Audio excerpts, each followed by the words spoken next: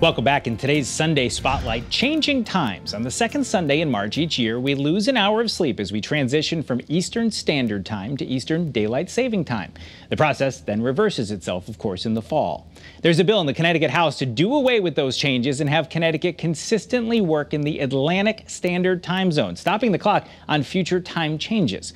Here to talk about why that proposition is so complicated is Dr. David Prerau. He's the author of the book Seize the Daylight and is the go-to expert on this topic in the U.S., talking time change. So Dr. Prerau, tell us, are we seeing these proposals? We're seeing it in Connecticut, but are you seeing them around the country? Yes, there are several proposals in different states around the country. There have been those kind of proposals for years. Right now, there seems to be some more of them. But there's been proposals on and off for years. I know many people grumble, especially after they lose that hour of sleep, as we'll be doing next weekend. What's the reasoning? Why did this all come about in the first place, and why is it still here?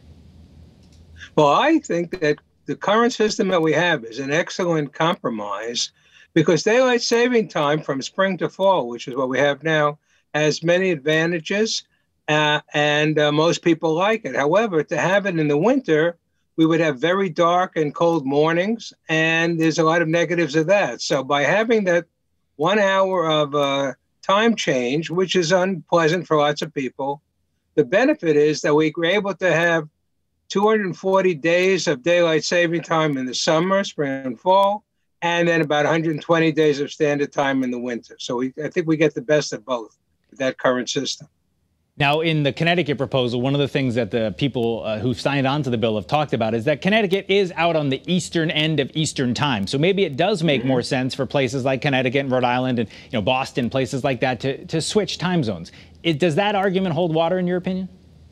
Well, Eastern time really is based on Philadelphia time, it turns out. And so Connecticut is a little east of Philadelphia, but it's not dramatically east of Philadelphia. What happened was the Eastern time zone expanded over time towards the west, so it seems bigger than it really should be. The original Eastern time zone was a lot smaller and, as I said, centered on Philadelphia. So Connecticut is not that much off from the center of the time zone. Now, the bill here, I think like a lot of the proposals, certainly in our neighboring states, would involve other states having to do it before we would make that switch.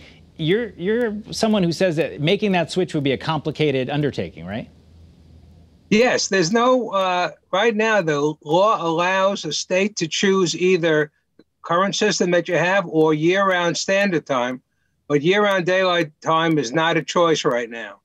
It could change the federal law, but right now it doesn't allow that. The other option is to try to switch time zones, which is what I think is proposed in Connecticut. But even switching time zones has to be approved by the Federal Department of Transportation, and it's usually a fairly complicated process to switch time zones. So that's not an easy road as well.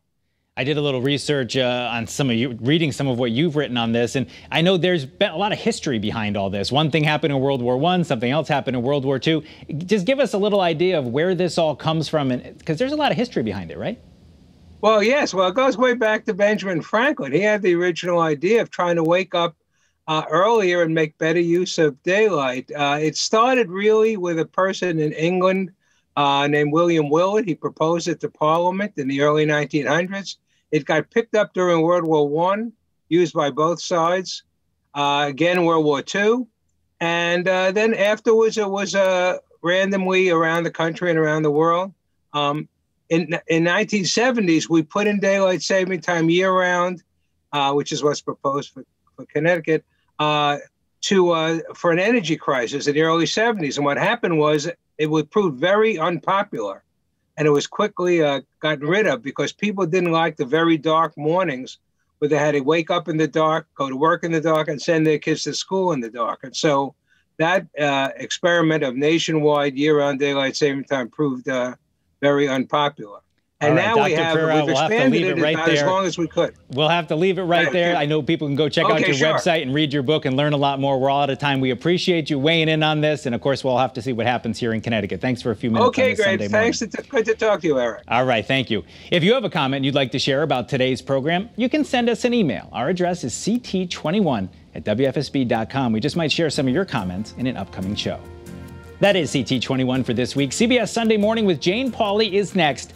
Have a great rest of your weekend. We'll meet you back here in Studio A next Sunday morning. Thanks for watching Channel 3 Eyewitness News. Watch us live wherever you are on our mobile, on our streaming news app. And you can also watch us on Roku, Apple TV.